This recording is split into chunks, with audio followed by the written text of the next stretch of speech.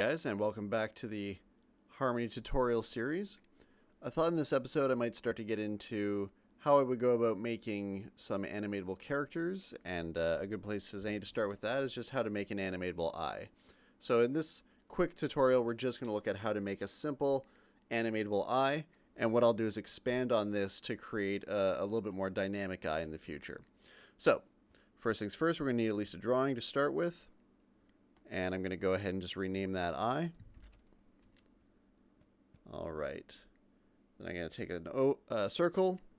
You know, the shape of your eye is going to depend on your design. But I'm just going to go with a simple circle for this demo. And I'll just draw a circle here in the middle of my scene. Perfect. So there's the outline of my eye. Use black for the outline. I'm going to create a new color. Call that color, non-coincidentally, eye. And let's just make that kind of a light color. I don't like to do pure white. I don't like pure colors. I like to add a little bit of something to it. So it's going to be this kind of like off-white, kind of yellowy color here. And I'll fill my eye, using the correct tool, of course. I will fill my eye with that color. And there we go. We got the basis for our eye. Now I can select that, choose my rotation tool, and just recenter the pivot point there. And as a reminder, you can use the pivot tool, the rotation tool, or the transform tool to recenter your pivot point. But if you use the free transform tool, it won't be a permanent move. It'll be a temporary move. So to do a permanent move, you want to use the rotation or the transform tool. Anyway, so there's my eye. Perfect. Other necessary part of the eye is going to be the pupil. So I'm going to create a new drawing. Call that one pupil. Spell it correctly though. And add and close. And just select that first frame there. And I will use another circle to create this pupil. I'm not super creative with my shapes right now, but you can be if you so wish. So I'm going to create another circle, create a new color, call that new color pupil, and give it another color. I'm going to make it a bit of a green here, kind of an emerald eye. And I'll fill that. Again, using my paint bucket tool. And I'll create one more circle, but this time instead of freehand drawing, I'm just going to select my existing pupil, copy it, paste it, recenter it there, and then just hold Shift and Alt, shrink it down, and then fill that with black to create the center of my pupil. And we'll add a little bit of a shine as well, just to get fun with it. So I'll freehand draw another circle here using my eye color, and then just fill that in by hand.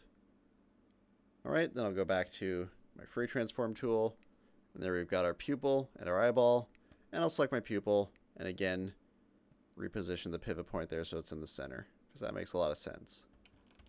Okay, so I've created the two major elements of my eye, and if I grab that I can move it around, that's great. But of course if I bring it over to the edge of the eye here, the pupil starts to come off the eyeball, which looks a little strange. It'd be good for us if that pupil was mapped, or masked rather, to the edge of the eye. So that's going to be our next step. So I'll just recenter that there. Alright, so next we're going to do the node view. And we'd separate our elements out a bit here. Now we've got both these coming to our main composite, but what I'm going to do is copy and paste my composite to make a new composite and plug the eye elements into that, just so that they're separated on their own. That's just a bit of housekeeping that I like to do as I go. The more you can keep things organized, the better your life's going to be. So next I'm going to select my eye and just hit Control P to create an eye peg. And with that selected, go back to my camera view and make sure that the eye peg's pivot point is centered as well. Again, just more housekeeping. The more you do as you go, the less you have to remember to do later. And then I'll plug the top of my pupil element here into the bottom of the eye peg. So both the eye and the pupil are both attached to the eye peg. And what this means is that I can now, move the eye if I need to, move the pupil if I need to. But if I select the peg, it'll move both at the same time. Helps keep things organized, easy to animate. So that's some good organization there. Now we're going to do some special effects modules magic to mask that eye, or to mask the pupil onto the eye. So first we need to create the mask. The easiest way to do that is just go to our node library, find our color override node, which you can do by just typing color, or start to type color into the search box there. Then look for color override, looks like that. Drag it on into your node view. Then I'm going to grab a new string off the bottom of my eye, plug it into the top of the color override. Then with my color override selected, if I go to my layer properties window, just expand this out a bit so we have a bit more room. So I can tell this module what colors I want to specifically look for. So first of all, I'm going to make sure I go over here and click on Render Selected Colors Only. This is where the most mistakes happen, guys, so make sure you have this tab selected, Render Selected Colors Only. Then this drop-down menu, I want to render selected colors. Then I'm going to choose that eye color I made, and this is another great reason to name your colors, guys. Don't leave them color 1, color 2, color 3. Name your colors as you go. So grab eye, hit this button, boom, puts it over here into the Render Selected Colors menu. I'll just shrink that window back a bit. So what that means now is that this color override is grabbing just that white eye color, which is the color we want to map our pupil to. So that's step 1. Step 2 is we need another module. So this time we need the cutter module. So I'm going to erase my search here and just type cut. And sure enough, the cutter module pops up. So I'll grab that, drag her down. All right, and this time instead of drawing a new string, I'm just going to grab the existing string for the pupil and attach it to the right-hand side of the cutter module. So again, another common mistake is to put it in the wrong side. Make sure you attach it to the right-hand side. That's the side that has a little dot in it there. All right, then just plug that into the composite, making sure it's in front of the eye. If I go to the camera view, nothing looks different. And if I drag this, nothing's happening different. All right, now I'm going to drag the color override and attach that to the other side of the cutter. Release. And now if I go to the camera view, nuts, our pupil's gone. But if I click on the pupil in my timeline, you can see a little square shows up. And if I drag that, oh, sure enough, there's our pupil. But it's not mapped on top of the white of the eye. It's mapped behind the white of the eye. So that's the opposite of what we want to have happen. Well, go back to my node view, click on cutter, and if I go to my layer properties window, you'll see there's a little checkbox that says inverted. Well, I'll click that, and guess what happens? It inverts the eye, or it inverts the mask rather. And now we're getting more what we want. The pupil is mapped to the eyeball, so we can move that around, animate it, it will stay where it's supposed to stay.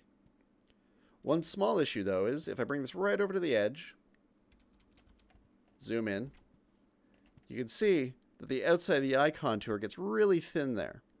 You can see that the pupil kind of juts in a bit, and it gets even clearer if I select the eye and then select a drawing tool, say a select tool. So you can see that the pupil goes right sort of into the center of the eye contour there, and that's because of vectors, that white part of the eye goes right to the middle of the contour. That's what the blue line is there. So we need to make an adjustment. Otherwise, we're going to get this strange sort of thinning look every time the pupil gets to the side of the eye. So there's a few ways to handle that problem, but I find the easiest is just to do this.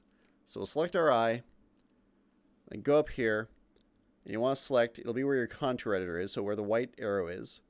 Click and hold on that, and go to pencil editor. All right, release. So you got the pencil editor tool active, and then click on the contour for the eyeball. It'll turn red. You'll get a couple of nodes down here. For me, they're at the bottom. You may find them elsewhere, and you may actually have more than one node or set of nodes, depending on how complicated your shape is. But if you've chosen a simple circle, you should just have one set like that. If I go down to the bottom, what these allow you to do is adjust the thickness of that contour. And you can see there's that line in the center again. So what I can do is drag this top one down towards that center line, and you notice it gets thinner. So the white part gets bigger. But now our contour around the eye is thinner kind of overall. So I'm going to grab this bottom one and drag it out a bit. You know, ideally close to the amount that I dragged in the top node. So now we got some thickness on our eye again. Now if I zoom out a bit, go back to the pupil. Now you can see we don't have that thinness where the pupil hits the side of the eye. It appears to be sort of a solid amount of space, or the same size all the way through. So that's a quick way to solve that problem.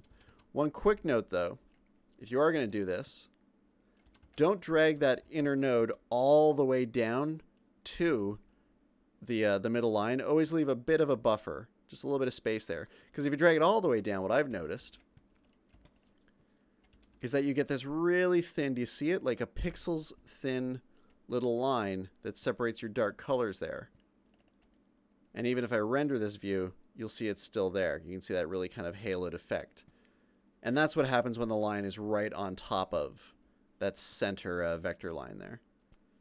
So like I said, the easiest way to fix that is just select this and make sure you got just a few pixels width of buffer between the edge of the contour and that center line.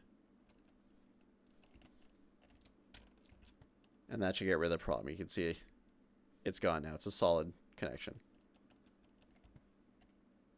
Anyway, just extend all these elements out to the end of my scene here. And now we've got an animatable pupil that we can have move around on our eyeball. Set up some frames here. Go over here and over to the other side. And then back to the middle. Add some auto tweens.